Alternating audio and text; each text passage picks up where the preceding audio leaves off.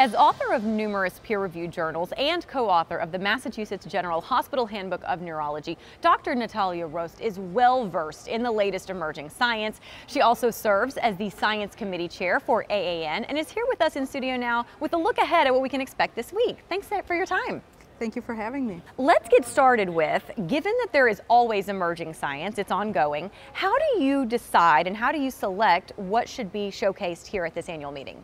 Well, I'm so glad you asked me this question because this is my opportunity to thank the AAN Science Committee, which is a planning body of this meeting, and not only of the meeting and scientific program of the meeting, but also of all things science at the American Academy of Neurology. As you know, the AAN has invested over the years an enormous amount of resources into building up our neurological research and science program, and that ultimately is translating into the richness of the program. So the planning of this year's meeting begins almost immediately after the meeting ends the year prior. And so that's when we begin environmental scan of what's new, what's the cutting edge in every area of neurology.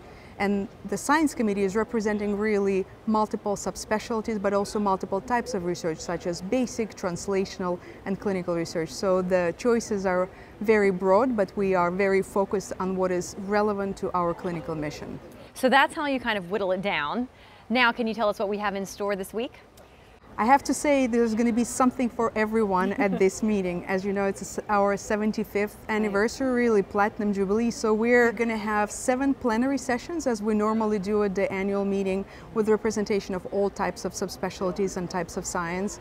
We're going to have 6 neuroscience and a clinic symposia. More than 2,600 original scientific abstracts are going to be presented at this meeting.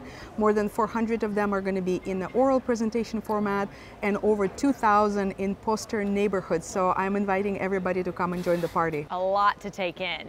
I know that there's also a new study this year specifically focusing on focal epilepsy. What can you tell us about this research? You're talking about the study that has been submitted in the subtext of the Emerging Science program. And this Emerging Science is really something that the Academy wants to bring the latest and greatest kind of hot off the press scientific breakthroughs. And so this particular study is focused on what's called mesial temporal lobe epilepsy. This is one of the disorders that are very difficult to control with traditional medications. Some surgical approaches were attempted in the past for this type of patient populations, but again, patients are still suffering with breakthrough seizures. So in this particular trial, they've tried to implant into the brain through a limited surgical procedure a type of neurons that produce a substance that helps calm brain down, or we call it GABAergic interneuron implant. And so the 2 patients that they're presenting to us are kind of a showcase. It's first in human and really representing the latest and greatest. So in addition to that one, are there any other key studies that you would like to highlight? Well, like I said, there's 2,600 original Do you have one out of those? Well, I wanted to actually draw attention to the abstracts and other studies that are going to be presented in the context of the plenary sessions. Those are going to be the top kind of key findings in different subspecialties and areas of research. We specifically select them in such a way that you really want to be, front and center, and so everybody has an opportunity to see them. As you know, our plenary sessions are our kind of a premier science, and so it's also a place for a neurological community during the meeting to come together, so I invite everybody to attend. Fascinating. Well, we certainly appreciate all the work that you and the Science Committee have put in for this week, and we're looking forward to a great week ahead. Thank you so much. So are we.